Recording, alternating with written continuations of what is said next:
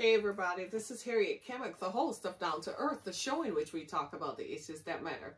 And today on our show, I'm going to talk with you about, did you do the work? And I'm using as my scripture base, Zechariah chapter 7. And we're talking about, for context and for background, we're talking about, did you do the work for you to get delivered? Did you do the work so that you can get out of the situation that we are in? Did we do the work as a nation? Did you do the work as a corporation to be able to sit back and do exactly what you were instructed to do? So for context, we're talking about Zechariah chapter 7, and Zechariah is a prophet in the Old Testament, and Zechariah lived at the same time with Haggai the prophet. Yeah, we talked about Haggai some months ago, right? And so they got a word from the Lord to take to the people. See, in those days, the people lived by the word of God. Today we don't, because today we think, we postulate and we pontificate, and we think we're more important than God, and none of us have lived eternally. I don't care what kind of cryosphere and crypto, whatever they come up with. There is no one alive who has lived more than the specified time that you've been given. There's nobody alive who lived during the Spanish Inquisition, or nobody alive who lived during Christopher Columbus's expedition to the Americas.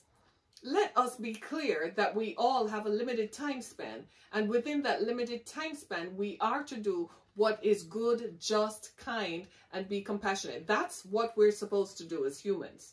It's the least. I like to refer to it as your reasonable service. It is the least. My daughter likes to say, it is the least that you can do. Amen? Amen. So let us focus and put things back into center, come right back to center, and recognize that we're human living in this planet with other planets around us that we don't know because they haven't told us. There may be people there we don't know. So we're going to use the scripture as our base. Amen? Amen. So turn with me in your Bibles to Zechariah chapter 7. And I'm reading from the New King James Version. And as usual, this is an iPad to which the Bible app has been downloaded. I recognize that there are people in my audience who perhaps are of other religions. I am a Christian, so just so that you know, I am not ignorant of the fact that there are other world religions out there. There are others. And I respect the people who respect their religions. I respect your religious belief. But I'm sharing with you, as you listen to me, that this is my belief, and it is based upon the scriptures, the ancient writings. Just like your religion has ancient writings, so does this one. Amen? Amen. So Zechariah chapter 7, verses 4 to 14. And the word of the Lord came to Zechariah, saying,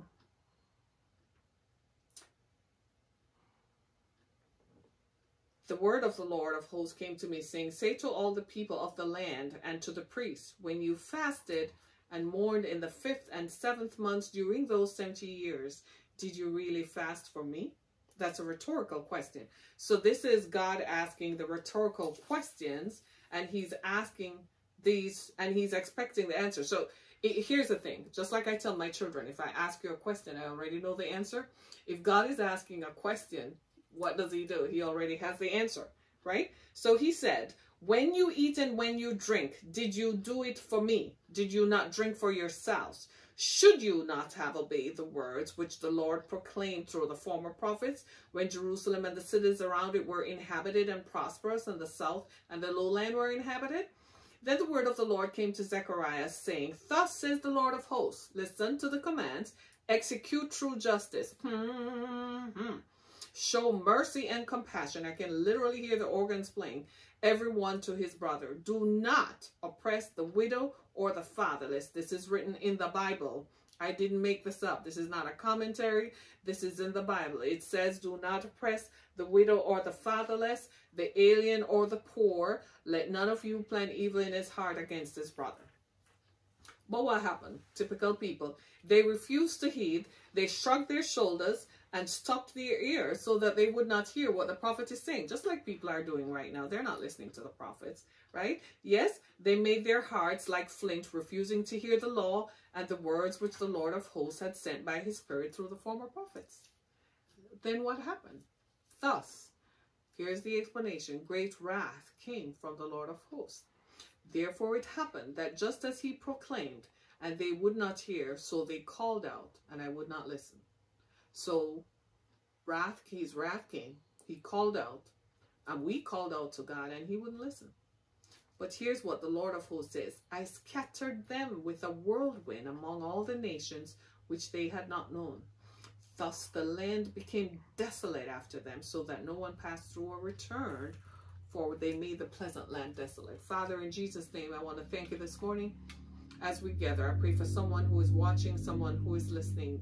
I pray that I decrease so that you might increase. I pray right now that you deliver your people, that you heal someone's body, that you pull up and extrapolate and rebuke the devourer of our peace or joy, that you rebuke the devourer who comes against our money in the name of Jesus. I pray that people find employment this week, that you answer someone's desperate cry for homes in the name of Jesus, that you overturn the wickedness, that even when the land appears to be desolate, for the people who call upon your name, oh God, that you answer someone. Answer someone from their sick bed this morning. Answer someone who has a desperate cry for a child to be delivered. Answer someone, oh God, who is desperate for money to come into their business. Answer someone today, oh God, and overturn the wickedness. In Jesus' mighty name, all in agreement, say amen. So exactly what happened here. So for context, this is what happened.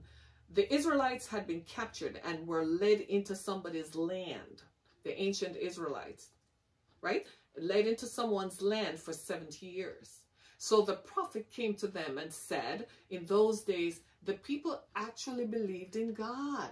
Isn't that what a remarkable thing? So they listened to the words of the prophet. But here is what God is saying. You did listen to the words. Did you really listen to the words of the prophet? Did you do what the prophet told you to do? What did the prophet tell you to do? Execute true justice, show mercy and compassion, everyone to his brother. Do not oppress the widow or the fatherless, the alien or the poor. Talking to the people at the border. Let none of you plan evil in his heart against his brother. That's what the word says. You've got to understand that God spoke to our ancestors long ago. We are where we are today because our ancestors did not listen. Did they? You really think they did? No, they didn't. If they did, we wouldn't have climate change. If they did, we wouldn't have aliens at the border. We refer to people as aliens. Let me ask you something. Where are those people coming from? Do you want us to really go into it? Those people who are coming, this is what we call them, those people. Listen to how we call them. The people who are at the border, those people, they're there because what happened in their ancient lands? I know you like to say from this Christo-fascist mentality that they're there because they are this and they're that. No, they're there because your ancestors took their land and pushed them out of their land. And the crops and the resources and the natural resources from their land, they never got to enjoy. So they show up at the border and we call them the alien or the poor. The Bible says, do not oppress the widow or the fatherless. Are you hearing this? So public policy. And for those of us who own businesses and own corporations, and we look at our bottom line and we determine that we want to be richer. We determine that we can make more money. So we're going to increase the cost of goods and services. We know that there are mothers out there who have to buy diapers and formula. So we're going to make it harder for them to have. So where are the fathers and the husbands? Where did they go? They said, time out. I've had enough of this. I'm going to live my life. I'm going to enjoy my girlfriend, my boyfriend, whatever. And they took off. The Bible says, do not oppress the fatherless or the widow. The Lord also asked, so the people now, so here are some of the preachers, they come pontificating and postulating, and they say, well, what are you doing? And they say, let's go on a fast. So you fasted. But when you were fasting, were you really fasting from the evil that is in your heart? Or were you fasting because it sounded good to your ears? It's just like Jesus said it. Jesus looked at, what did Jesus do? He pointed at the Pharisees, man. And he said, look at them, don't be like them. They say pretty words when they're out in the public. But in the darkness, when the cameras are off and the lights are off, what are they like? This is what has happened to us. My friends, I have found that what the ancestors did is my problem. There is a thing that, Christianity likes to say, generational curses. It's not a catchword. It's not a byword. It is true. There are generational blessings as well. So whatever the ancestors didn't do, it becomes our problem because there's a continuity of humanity. We're not animals. We don't crawl around. So one dies and about 10 others, they replicate and duplicate at astronomical levels. No, we're human.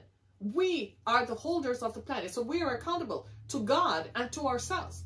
So what happens from one generation, it behooves the next generation for it not to continue. Isn't that what you're all saying, that you want to create generational wealth? To create generational wealth, you have to remove the generational bondages. You have to listen. So what the previous generation didn't do, what the ancestors didn't do, becomes our problem. We have to find out what didn't they, you know what they didn't do? They did not listen to God. Did they execute true justice? So all of us now, so we live in America. Contextually, America is a place whose economy was built on the backs of enslaved people.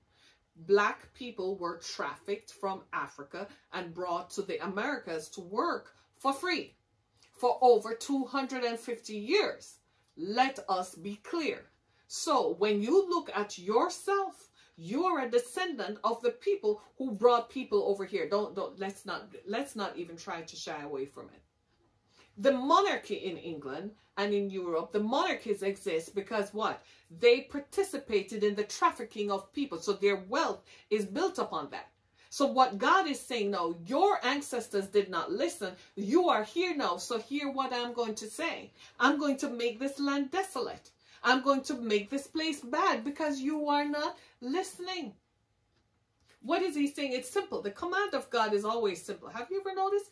God never tells you to go run a marathon or run a decathlon or go, swim across the Bering Straits. He makes it very simple. Execute true justice. So judges, you are to judge justly. Are you hearing? Judges, you are to judge justly. That's what you do. You do what you have not done. The command that God speaks to you. I can't talk about you, so let me talk about myself. I'm going to insert myself here.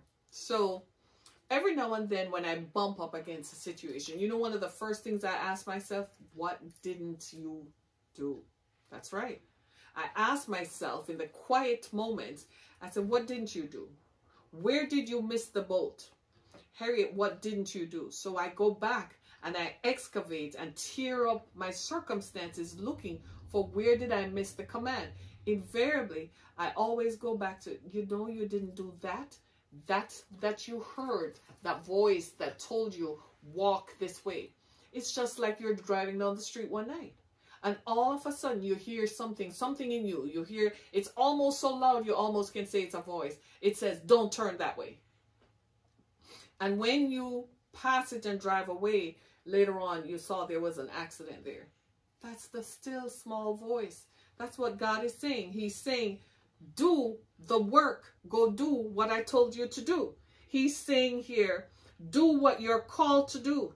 He's saying, I called your ancestors to execute justice, to not oppress the fatherless. Do what I told you to do, and it is going to be all right. How many times have we gone to this? He told the ancestors this. And let us just be clear. Look at Jerusalem. You know how Jerusalem ended up, the people, the ancient Israelites ended up being captured? They did not listen to what the prophets told them. They had a ball. They didn't do any of the things. They took in slaves. God told them, don't do that. They still did it. Was that not a type and shadow? And we wonder why descendants, my Caucasian brothers and sisters, we wonder why you are all suffering, why your children are rebellious, why your children are taking opioids and taking every drug. And you ask me, but is not the same thing happening in the black community? Well,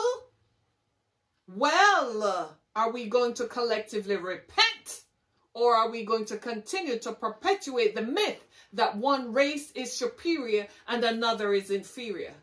As long as you continue to do that, this land, this earth planet is going to be desolate. Amen. Take notice that you should do what you must to prevent the judgments of God. It's not just by fasting and prayer. Fasting and prayer doesn't mean this in this context.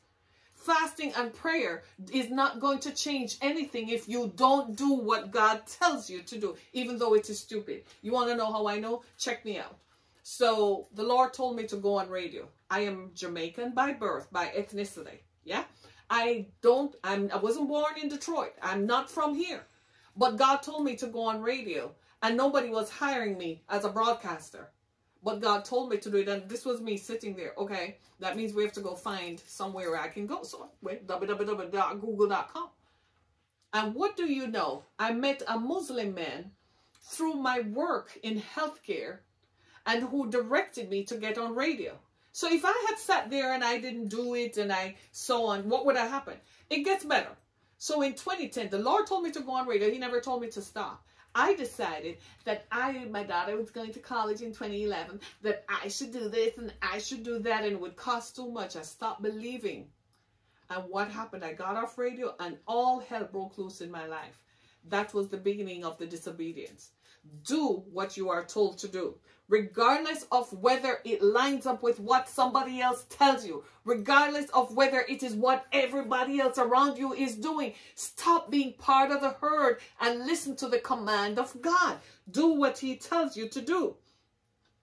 As a matter of fact, we're so hypocritical, because I look at some of these preachers and I look at my colleagues and so on, and I'm like, what are you doing, bro? What's up? Are you doing? And look, there's an absence of women who preach. There's an absence of you molding young people and bringing them up. Because when I listen to your messages, it's not appealing. You're not speaking the truth. You're just, when something goes wrong, let us go and fast. No, do what God tells you to do, because obedience, the Bible says, is better than sacrifice. Amen. The ancestors' disobedience is our problem, because they heard the word of the Lord and they didn't do it. Again, I'm going to insert myself into this.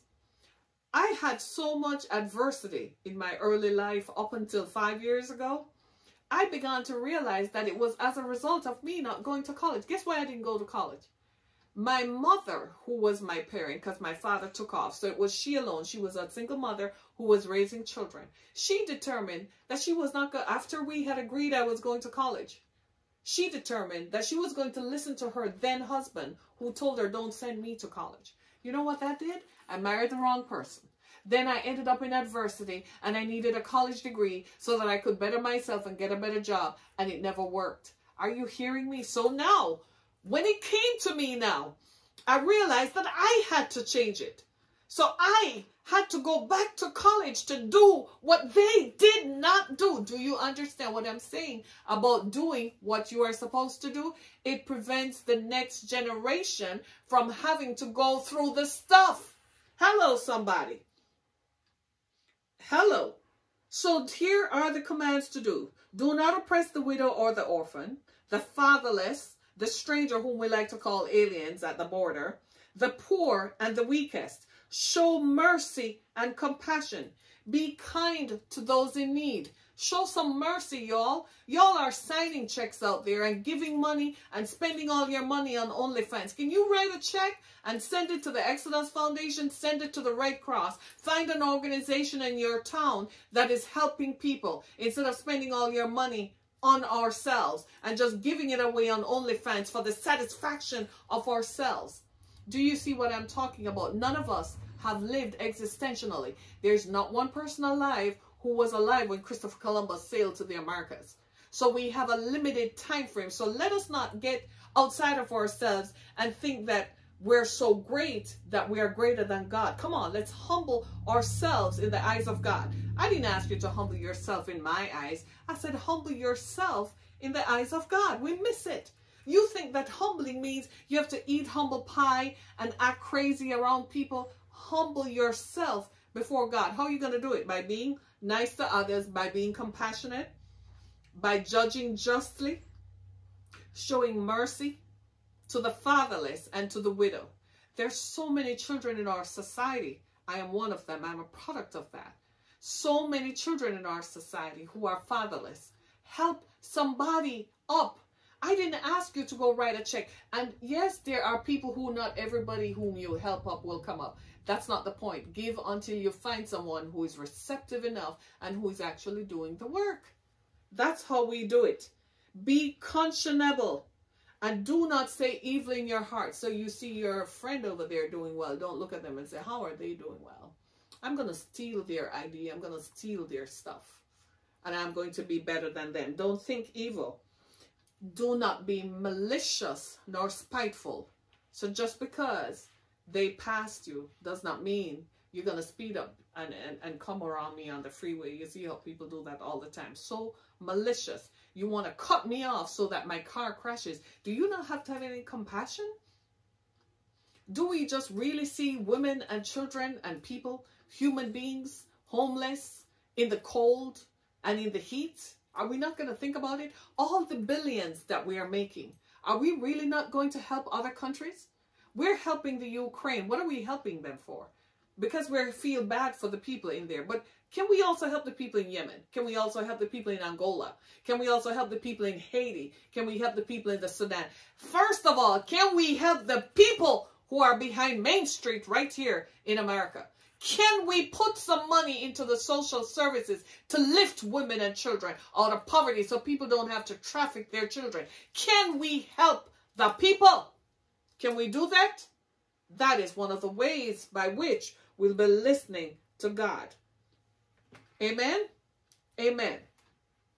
So I want to ask this question. By now, you get an idea where this is going. You kind of feel like God is going somewhere with this. Let me tell you something. The ancestors were willfully disobedient. How do we know? Because when slavery was supposed to be abolished, a group of people from Alabama took out a loan and decided they were still going to go across the Atlantic and take more people and traffic more people and brought them back here. 150 years later, well, 200 years later, we're still dealing with the ramifications of it because now everybody wants to run around. Slavery did not happen. You want to erase it from the history books. You want to say it didn't happen, but it did.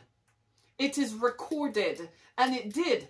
It is your problem. We have to deal with it. No, you want to disenfranchise the descendants of people when you yourself are a descendant of the people who trafficked people. The problems that our ancestors did and their willful disobedience to God is our problem. We're dealing with it. That's why we have these social issues today, and you're nodding your head right along. We have to rebuke the stubborn and the carnal mind. We refuse to take admonition. We puffed ourselves up and thought we were too important and we were just like God. Years ago, I remember talking to a guy who is a pastor, and his title is apostle. He's not even a bishop, y'all. He's an apostle. And he said he has dreams from God, and we all have visions from God, yeah? But he said, I am next to God. So I said, whoa. So Jesus and the apostles and the patriarchs and the prophets don't even matter. He said, no, I come before them. And I looked at him and laughed him in the face. Why? Isn't that ridiculous? You are alive. You have a limited time frame, 70. After that, it is by God's reasonable mercy on us that we live longer. And you mean to tell me that do you see what I'm saying? The ridiculousness of it. We puff up ourselves with our own importance and think we're more important. We drive past people with our windows up like this. I'm better than them. And you look down on people. You have jobs that you can give people, but you refuse to hire people because you think that you are better than them. It's almost as if we get joy from watching the suffering of people. That's the evil in our hearts that we need to pay attention to. God says, erase it out of our hearts. We are deceitful to God. And guess what? We're prejudiced against God. We're so prejudiced against God that even the sermon that you're hearing, you won't even listen to it. You won't even pay attention to this. You resolve to do nothing. You made your hearts like stone.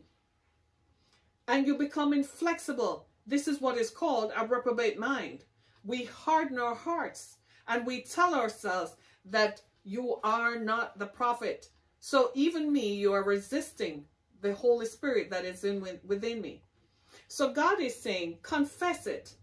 And there is a thing called turning a deaf ear to God. You know that still small voice that tells all of us that this is what you should do. And when you miss it and things go bad, it tends to pile up. And then you realize that's why God told me not to go there. It's like in my situation, when I was getting married earlier in my life, in my early 20s, I'm telling you, the very day I heard a voice say, do not marry this man. I didn't. It cost me 20 years to extricate myself out of that. Because one thing led to another, to another. One bad decision just becomes a multiplicity of bad decisions. Amen? Amen. Let us not turn a deaf ear to God. Listen to this. We did it to ourselves because we turned away from God. And a land becomes desolate by the wickedness of the people. Or willful disobedience to the law of God is the problem. And we have to work it out. This is a warning. Our willful disobedience to the laws of God, or willful disobedience to what God has told us to execute judgment, execute justice, show mercy, compassion, be kind to the widow and the fatherless, and do not plan evil in our hearts towards one another. That's the plan of God. That's the law of God. Or willful disobedience to it has made our land desolate. That's why we're all struggling. That's why we can't understand it. That's why we're all up in arms. And those of us who hardened our hearts to hear even this sermon that I'm preaching, even this sermon right now, you dismiss it, you throw it away. That is willful disobedience. Father, in Jesus' name, I pray right now for somebody who is hearing this, that we will not harden our hearts, that we will actually hear this word, that we will act on it, and that if we find ourselves in a position that we become compassionate and merciful to those in need. Let us pray for our brothers and sisters. Let us help one another. Let us touch one another's lives. Let us be kind to the widow, to the fatherless, to the women who and children who are in need. Let us be kind to the poor who can't help themselves. Let us execute public policy that actually engages the people and mitigate the suffering of the people. Let us become and hear the word of God so that God will have mercy on us. Oh God, I end this by saying, have mercy upon us. I pray for you right now. In Jesus' name, be blessed, everybody.